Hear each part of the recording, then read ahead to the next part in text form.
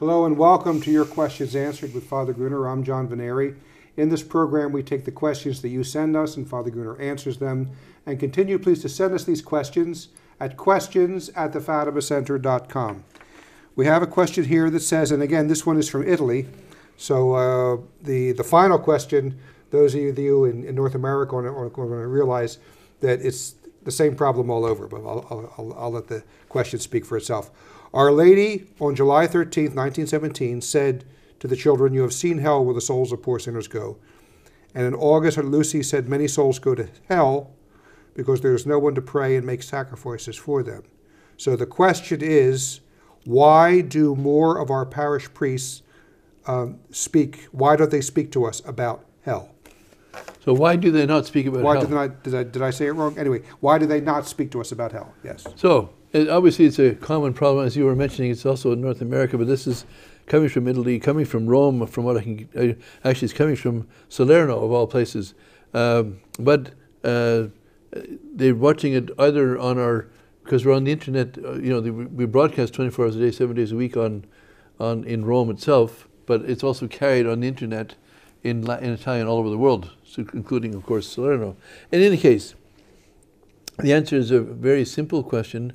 You might think this really concerns you, which is because you're not praying for your priest enough. You might say, well, listen 1 minute. Don't turn it around. Don't blame me for what the priests are not doing. Well, you're right and you're wrong.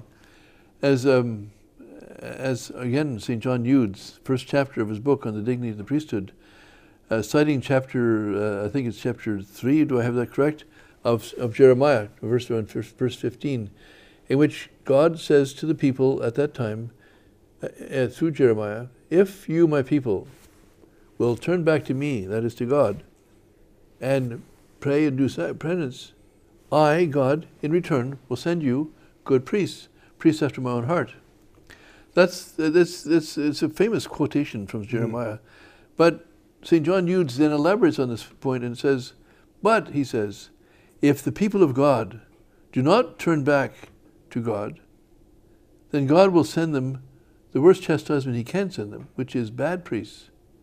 That they will be wolves in sheep's clothing, and that they will drag people to hell with them. Now, some people, it's quite shocking, but it's quite true. So that the quality of our priests are to some extent dependent on how close or how much we are trying to please God. Mm-hmm. So if they're not talking about hell, when you don't have to be a prophet or a saint to walk down the street, whether in this city or in your city or any place in North America or in Europe or in Italy or Rome, to know that there's lots of mortal sin going on. I mean, people are dressing in such a way as to invite other people to sin. It's just, that's the nature of it. They're not trying to, be modest. I remember old Father Marion. He was a chaplain for 10 years, and he said, we used to tell people in the confessional, avoid the occasion of sin. We can't say that anymore. I mean, he still says it, of course, but his point is it's difficult to avoid because the immodesty, it's as if men and women are to be kept in a state of constant stimulation, and so it's difficult to avoid the occasion of sin. That's all I'm saying. Well, I guess the actual teaching, when I've had this question with my professor of morals to me, and he said the more exact precision of that is that you have to avoid the voluntary occasions of sin. Yeah, so in this case, when you're walking down the street, it's not entirely voluntary what you see.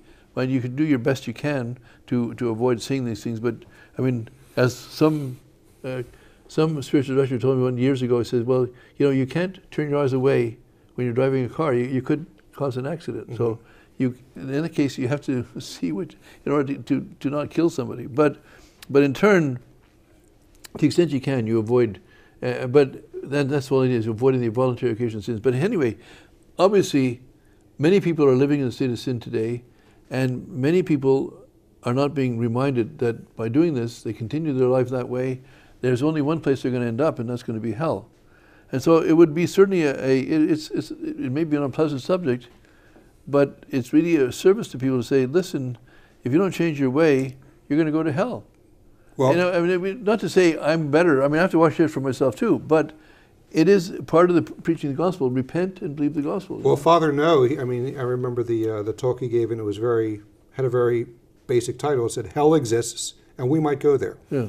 And that's the reality. Our Lord talked more about hell in the gospel than he did about heaven. Yes. And because we need that stimulation, not stimulation isn't the right word, but we need Reminder. that reminder that this life is only a temporary, and it's a test. Yes. And the way we live our eternity forever is based on how we spend that short amount of time here and how we conduct ourselves. And there's no third alternative. Yes. It's either heaven or hell in the Yeah, end. right, exactly. Well, as I think you were mentioning before this program, that John Paul II lamented that priests were not mentioning the four last things. That's in case people don't know what the four last things are: death, judgment, heaven, and hell. Everyone's going to die. Everyone's going to be judged. They're either going to go to heaven, they're going to go to hell. And yes, there's purgatory on the way to heaven, but ultimately they're going to get to heaven, they get to purgatory. But death, judgment, heaven, and hell. Yeah, I think part of it too might the reason that there's been not enough talk about the last things, and about how, because this superstition that has taken place even amongst Catholic leaders, that everybody is saved, a kind of a universal salvation, and that heaven is kind of, the way that, I'm born and then I'm going to grow up. There's nothing I can do about it. I'm going to go through childhood. I'm going to go through adolescence. I'm going to go through adulthood. If I live, I'm going to go through old age, and I'm going to die. And then the next stage of that is just heaven for everybody. And it's kind of the old dogs go to heaven theology. But there's a lot of that idea that the only people who are in hell are Joseph Stalin and Adolf Hitler, but kind of a universal salvation era that has taken over. Well, the whole thing is, of course, we can, the whole idea is that we believe the gospel. The gospel tells us, that if people live according to God's law, they go to heaven if they do what God asked for, certainly receive the sacraments, and live in the state of grace, and persevere in that to the end of their lives. But on the other hand, if people either don't accept the gospel, if they're not baptized, he who believes and is baptized will be saved. And if he truly believes, he's going to live the gospel, and if he's going to live the gospel, he will be saved. But he who does not believe will be condemned. Condemned means one thing: he's going to go to hell. So the first rule is that they have to believe and be baptized, and then, of course, live that baptism for the rest of their lives. Mm-hmm. So the idea that everyone's going to go to heaven is obviously contradicted by the teaching of Christ. He came and died on the cross. And what did he die on the cross for? Because he came to witness to the truth.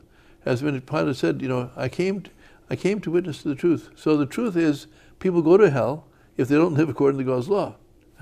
So is everyone living according to God's law? Well, it's obvious that the law says one thing and people are doing another thing. Now, not to say everybody, but certainly large portions of the population today. And yes, they're deceived, and their priests are helping deceive them because they don't talk about hell, and they don't talk about what it is they have to do to get to heaven. And a Catholic may politely ask the priest, why don't you give us sermons about this? It was a friend of ours. I'll tell you who it is after the program, but I just happened to be at one of his masses. And he says, I'm always guaranteed to talk on a subject when I hear someone say, I don't hear priests talk about this anymore. Yeah. And he says, I feel that I have to uphold the dignity of the priesthood and give a sermon on the topic that he says we don't hear about anymore. Catholics, you can go to the priest and say, even John Paul II said, we don't hear about the four last things. Why don't you give a talk about hell? St. John Vianney always spoke on hell. Yes. Always. And Catholics can do that. You could ask for if something's lacking in the regular sermons, you can ask that it be supplied. And the second thing is that you need to pray for the priests. Yes, of course. Not to say, and the priests should pray for the people. If they say the Mass every day, they're praying for the people. But the priests obviously need prayers as well. So anyway, we're out of time on this one, and we will see you on the next broadcast. Thank you for being with us, and we will see you next time. Thank you.